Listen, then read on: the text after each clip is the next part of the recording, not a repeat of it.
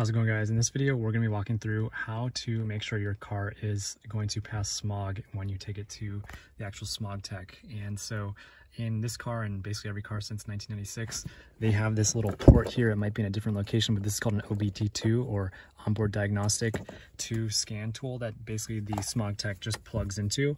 And you can check this on your own before you spend the money on getting a test. The first thing you'll do here is you'll turn the car's ignition to on. And then you're going to connect these guys together. Okay, so I just plugged this guy in and we're going to wait and see what he has to say. So we're gonna hit enter to start, and then we're gonna hit diagnostics. And this is the part where if your ignition is not on, you can still be getting power, and then it'll just tell you it can't read anything. So you gotta give this thing a moment. We're going to view the I/M readiness here.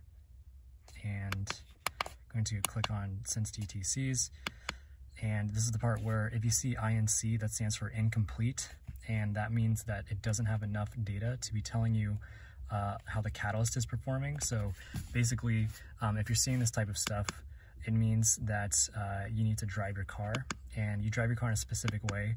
I don't like it when the smog tech just tells you, go drive like 50 or 100 miles.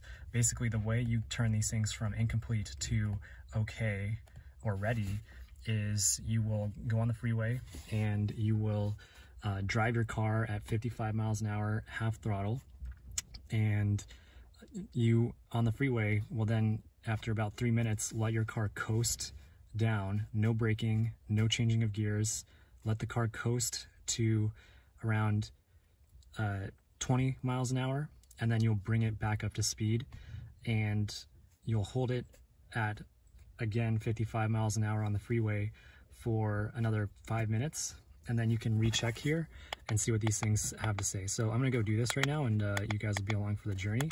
All right, so I'm on the freeway now, and I'm taking this car up to 55, and I'm gonna go a few blocks, basically just a couple exits, and I'm gonna turn around, and I'm basically doing the best I can to let this thing coast.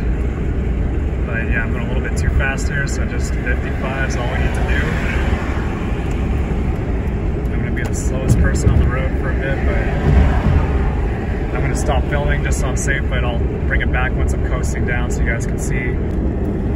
Alright guys, so we're just coasting down right now, and I'm trying to let this thing ease off as much as I can.